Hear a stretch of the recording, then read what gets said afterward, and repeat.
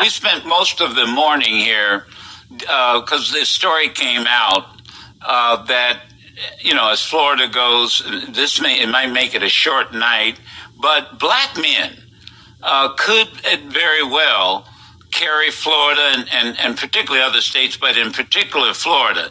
But these young black men, for the most part, they somehow it's being communicated to them that they either need to support Trump or they need not vote.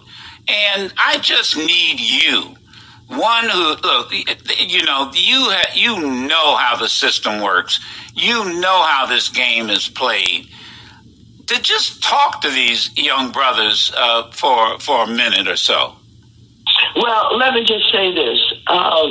You're absolutely right about many of these young men, these young black men, not really understanding how the systems work and what we have done to improve the systems. If I was not on financial services and Nydia Velasquez was not on financial services, the big restaurants and hotels would have gotten away with getting all of this PPP money. Because we're there, we were able to, number one, spot it and to come up with the supplement that was needed in order to get that money out into our community, to many of our small banks. And we still need to do more with that. If we were not there, we would not be able to even talk about rental assistance and assistance to homeowners who have these exotic loans and predatory loans that they should have had in the first place, and ways by we are getting forbearance for them so that they won't lose their homes and they will be able to get loan modifications after years forbearance.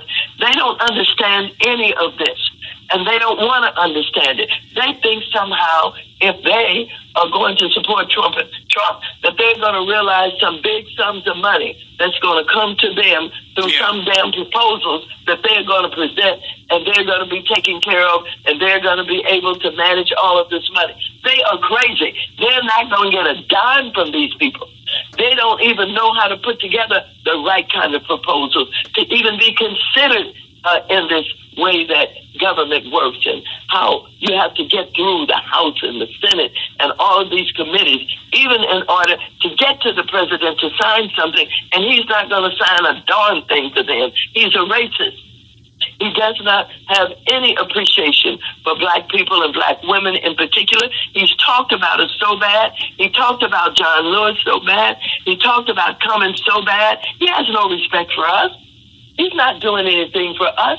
And for those black young men who think somehow they can align themselves with Trump, not only are they terribly mistaken, any of them showing their face, I will never, ever forgive them for undermining the possibility to help their own people and their own communities.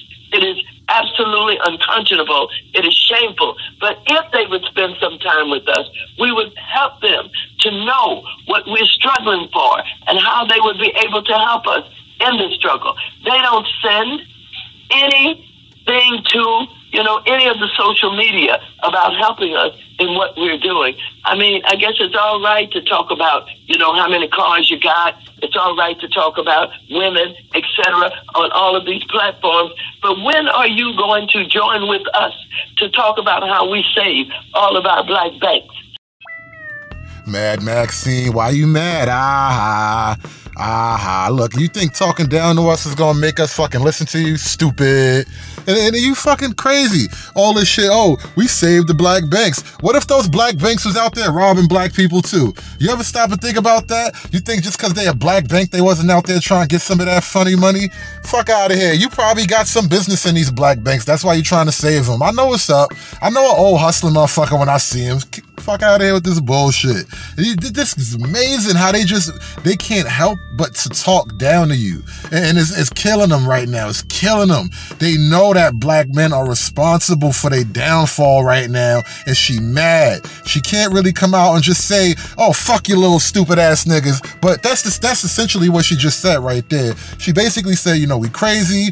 We stupid, we don't understand shit, we not gonna get what we expect, or we think we gonna be getting rich and all this crazy shit. Wait, you think Trump promised us all Bentleys? That's what you think, man, Maxine? You think we gonna be riding high in Bentleys after the election, right? Like Oprah audience, talking about you get a car, you get a car, you get a car. Aha, you stupid. You fucking stupid. You think you gonna win like this? You crazy.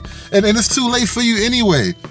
I don't know what else to tell you. This whole thing about pressing down the black male vote, wrangling back in the black male vote. I'm sorry, you lost. We out of here.